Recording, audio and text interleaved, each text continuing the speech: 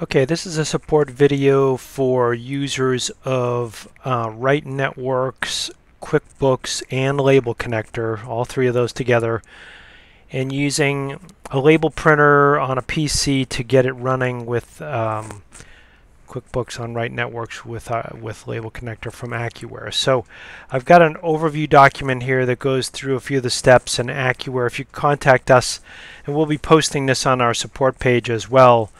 And there's also other videos that I'll allude to during this video that can be helpful to you. But one of the first places you'll need to work with is inside your list of programs on your local computer. Okay, let me give you an overview. First, what we're going to do is we're going to work with TS Print, which is a locally installed program on your PC that needs to be set up and configured so that your label printer that's already been installed onto your local computer will appear up on Right Networks. And we'll also need to set the page size in the local printer in the driver, and I'll review both of those things.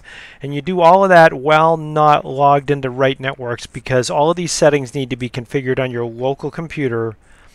And then when you log into Right Networks, it pulls up a lot of these settings when you log into Right Networks. So if you're in Right Networks right now and you're watching this video, log out of Right Networks and then go into your local computer and go down your list of programs to TS Print. And Accuware can help you get this installed, but Right Networks should have set this up on your local computer to let you configure your printers for use, because they use TS Print when they're printing from their sessions. Okay, so one of the first things I was told by the Terminal Works support folks is this will be checked by default. Uncheck that and then go to dynamic redirection.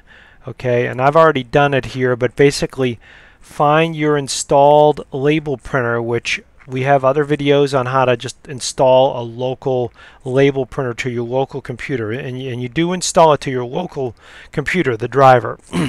So find your local printer in this list and select that for dynamic redirection, and it'll appear in your Right Networks session with this same name but with a pound sign and a 3-digit number after it, showing that it's been forwarded up there to your session for you to use. Okay, so we'll just save that, and that's done. So that's the settings inside TS Print.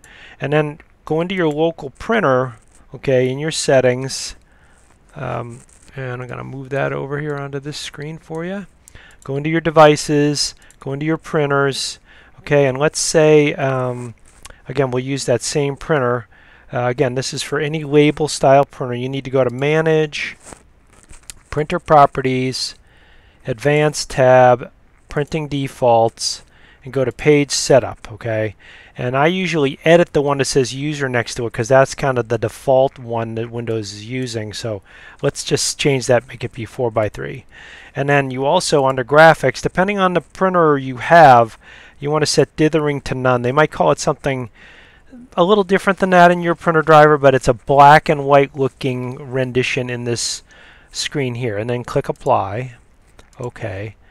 And then go to the General tab and go into Preferences and make sure those settings are moving into the preferences, because for some drivers they automatically go there and for others they don't. So those settings are all fine. So we've got the 4x3 page size. Now sometimes that page size will just automatically pull up to Right Networks when you log in, and sometimes you have to set it again in the Label Connector design screen test print window, and I'll show you that in a minute here. So that's all set. So we've done everything that you need to do on your local computer. So again, we set the page size in the printer. You would have already installed your printer driver at this point. Accuware can help you install the 4-barcode printer if you got that. So go ahead and just log into Right Networks now. Okay. And pardon me, because there'll be a little bit of delay here with some of the screens and things that need to log in and open up. We're going to have to log into QuickBooks. That takes a moment. So it's setting up our user profile here. Okay, so we did all those settings without being logged into Right Networks. Go ahead and just let it open up my desktop here, and then we'll go ahead and log into QuickBooks. Okay, I'm just going to use a sample company file here.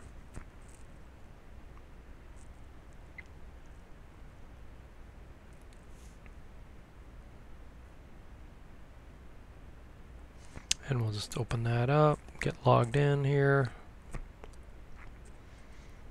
Takes a moment here for it to open up the company file. That's fine.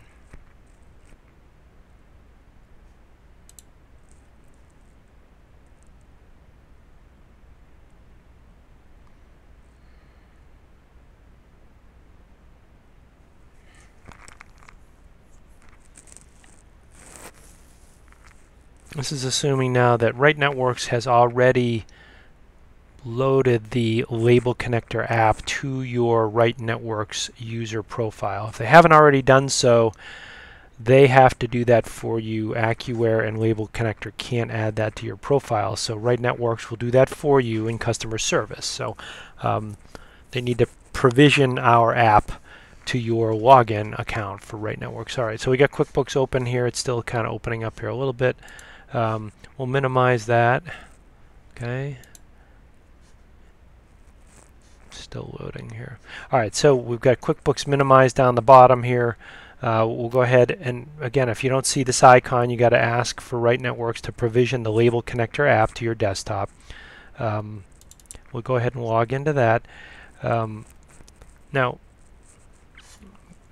you would have had to create like a user account at the Accuware website to have a trial account to use, and the place you do that is on the Accuware website.